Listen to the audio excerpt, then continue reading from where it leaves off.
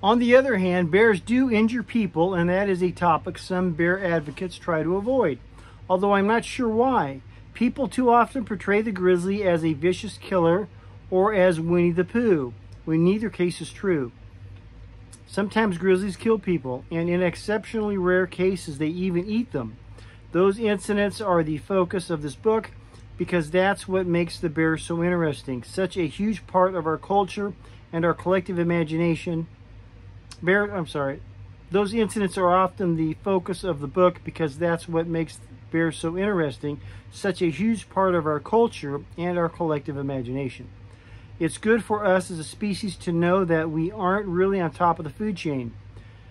To know that we must share the wilderness with creatures that make us open our ears and eyes and noses, that force us to be more primal. As wildlife photographer Tom Murphy told me, being in grizzly country makes you more alive, and that's not because the bears are cuddly. It's difficult not to, this is always a tough one for me. It's difficult not to anthropomorphize. You know the word. It's difficult not to do that to these grizzly bears. They are so much like us. They eat mostly plants and grains and starches, but love sugar and meat and fat. They stand upright, they wander, they are curious, they get angry, they can be jealous, possessive, and promiscuous. They spank their children, and they are so much stronger than us. Imagine for a moment bears with opposable thumbs. Imagine the evolution of an animal so strong, so intelligent, and able to grasp a tool or a weapon. You can find a small example of a bear's strength in most American homes, where the grizzly's ancient cousin, the dog, lives a sheltered and pampered life. My own dog is a 13-year-old Labrador named Mooch. Her teeth are chipped and soft, her hips hurt, and she can't swim like the others. She can't swim like she used to. Though, like a bear, she practices her bluffing skills on the mailman when he surprises her. She is a gentle animal, and the most destructive part of her is her tail. I had a yellow lab, same thing. Which clears off the coffee table when she's happy. And like any dog, she sometimes gets an itch she has to scratch.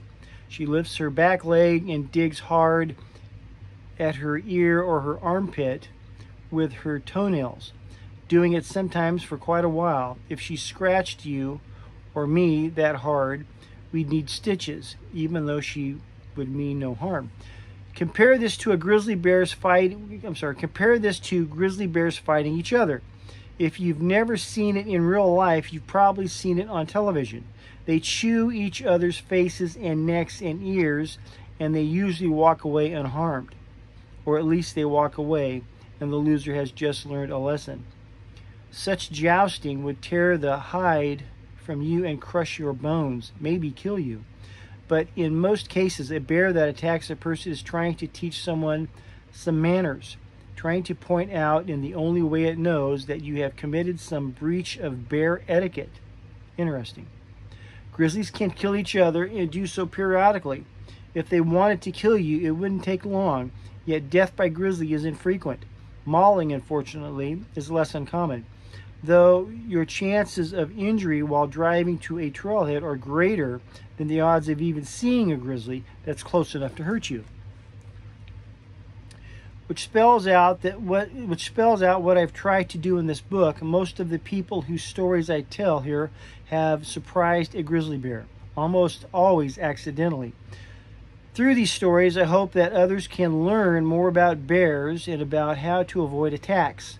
You can increase the odds of avoiding or surviving an attack with a few simple rules.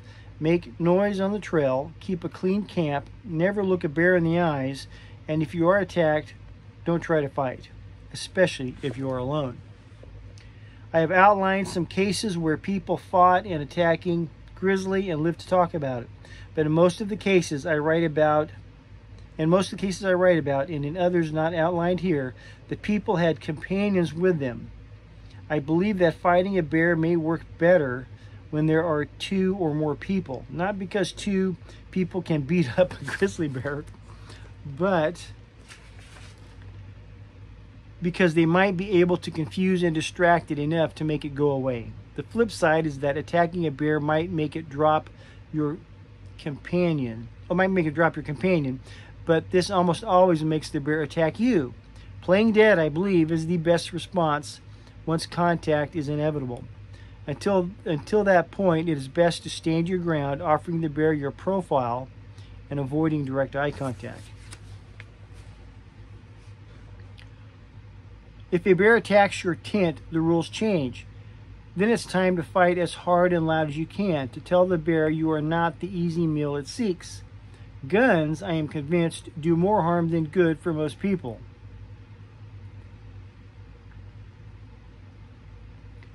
Unless you are willing to start shooting as soon as you see a bear, before it even charges, and I cannot endorse that, most encounters are surprises and come incredibly fast. Even experienced gun handlers often can't react fast enough or shoot straight enough to stop a charging grizzly, an animal that can run almost as fast as a greyhound, uphill or down, and do it over rough terrain. Bears don't often go down with just one shot, and a wounded grizzly becomes even more dangerous. Pepper spray makes more sense to me, although it will not work in all situations. It is not brains in a can. You've got to have it ready, and you've got to know how to use it. Read the directions and test the can before you go into the woods. Trying to run from a grizzly is always a bad idea, and keep in mind that adult grizzlies can and do climb some trees, though they usually choose not to. All of this is easy to say, none of it is easy to do, especially playing dead, keeping your mouth shut and twitching not a muscle when a bear is biting you. Many of the people I've written about have analyzed the attacks upon them, and I report what they found to be their own mistakes. I have tried not to second guess them, with a couple of notable exceptions, and prefer to follow the example of Barry Gilbert, one of the most powerful people I met while researching this book, a man who lost half his face to a grizzly bear, yet remains a passionate advocate for their protection. He chooses not to criticize the decisions made by mauling victims. When you've been on the ground with a bear, Gilbert says, then you tell me. I was well aware of most of the advice I have just offered long before I ran into the bear at Glacier Park that day, and I walked around with a red face for a while afterward because I had reacted so slowly and so ineptly, almost running before I knew it, forgetting about the bear spray and then fumbling with the Velcro closure on the holster. I had been working on this book for several months, had been watching grizzly bears and writing about them for years before that, and I thought I knew better. I did know better, but a 13-mile walk the day before had been hard on me. My knees, laboring under the extra flab I make them carry, popped and ached whenever the trail dipped downhill. I had a couple of little blisters on my feet. It was hot.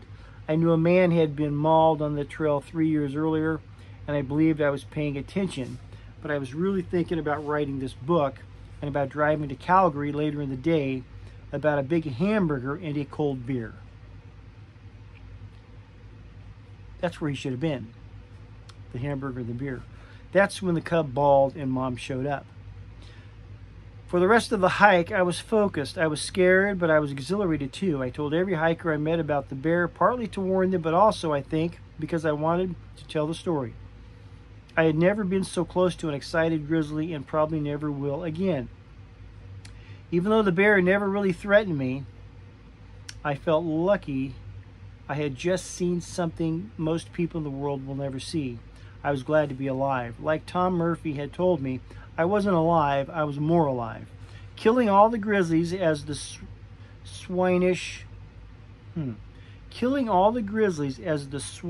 among us call for would be a simple thing. We've got helicopters and night vision optics and high-powered weapons that would make fairly short work of it. Keeping grizzlies alive, keeping them healthy and numerous, and letting them act like wild bears, that's the hard part. It takes work and sacrifice and wisdom. It's worth it. This was written in December 28, 1997. We'll get to the next story here. That was the introduction. This was published in 1998. Good to know. It's an older book. And the next thing we're going to is the actual book itself will be Mark of the Grizzly. And I think the story is Treat It Right. That's where we're headed. Love you. God bless.